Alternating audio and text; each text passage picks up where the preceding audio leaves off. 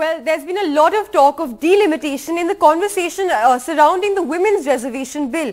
You know, how the number of seats will change, what states will be impacted, and whether there'll be a significant change in the number of seats allocated in the north states versus the south states. So here we've tried to make projections based on how the Lok Sabha numbers will change post delimitation in 2026.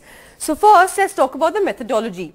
Here we've taken the Health Ministry's population projection to calculate how many Lok Sabha seats will be added after delimitation.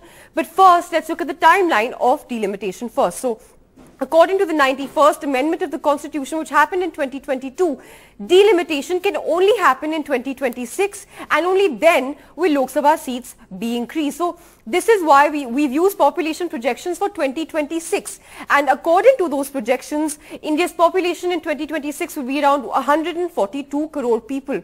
Now with the current population, if we divide it by the current 543 seats, then we'll have 26 lakh people per Lok Sabha seat. But this ratio, according to the 2001 census, was 18 lakh people per Lok Sabha seat. So there we have an increase of 38.5% between the populations of 2001 and 2026. So when this increase in population is seen in terms of seats, that would mean an increase of 210 seats. So we'll go from our current 543 seats plus those 210 extra seats, which makes 753 Lok Sabha seats in 2026.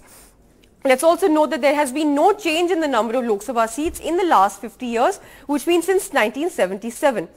So how will this increase translate in different parts of the country? First, let's look at the southern states, and let's remember political leaders from the south like DMK MP Kanimuri also raised the concern that delimitation would reduce south seats in the Lok Sabha. So let's take a look. Karnataka, let's start with Karnataka. Karnataka currently has 28 seats. After delimitation, it will have 36 seats. So that's 8 more seats. Kerala, on the other hand, currently has 20 seats, but after delimitation, it will have 19. And perhaps, that could be because of Kerala's successful family planning policies. Of course, the population's gone down, so that's a deduction of 1 seat. Telangana currently has 17 seats. After delimitation, it will have 20, so that's 3 more seats. Andhra Pradesh currently has 25 seats. After delimitation, it will have 28, so that's again 3 more seats. Tamil Nadu currently has 39 seats. After delimitation, it will have 41. So again, that's an increase of 2 seats. Now let's see what's happening in the big North Indian states. Uttar Pradesh currently has the maximum seats in the Lok Sabha, it's 80 seats. After delimitation, it will have a whopping 128 seats, so that's 48 more seats in 2026. Bihar currently has 40 seats. After delimitation, it will have 70, so that's 30 more seats. Madhya Pradesh currently has 29. After delimitation, it will have 47, so that's 18 more seats for that state. Maharashtra currently has 48 seats. After delimitation, it will have 68, so that's 20 more seats. Rajasthan has 25 seats. In 2026, it will have 44, so that's 19 more seats. And finally, Gujarat at 26 seats currently, which will go up to 39 seats. That's 13 more seats after delimitation. Among other big states, West Bengal will also see a large jump of 11 seats from the current 42 to 53 seats in 2026.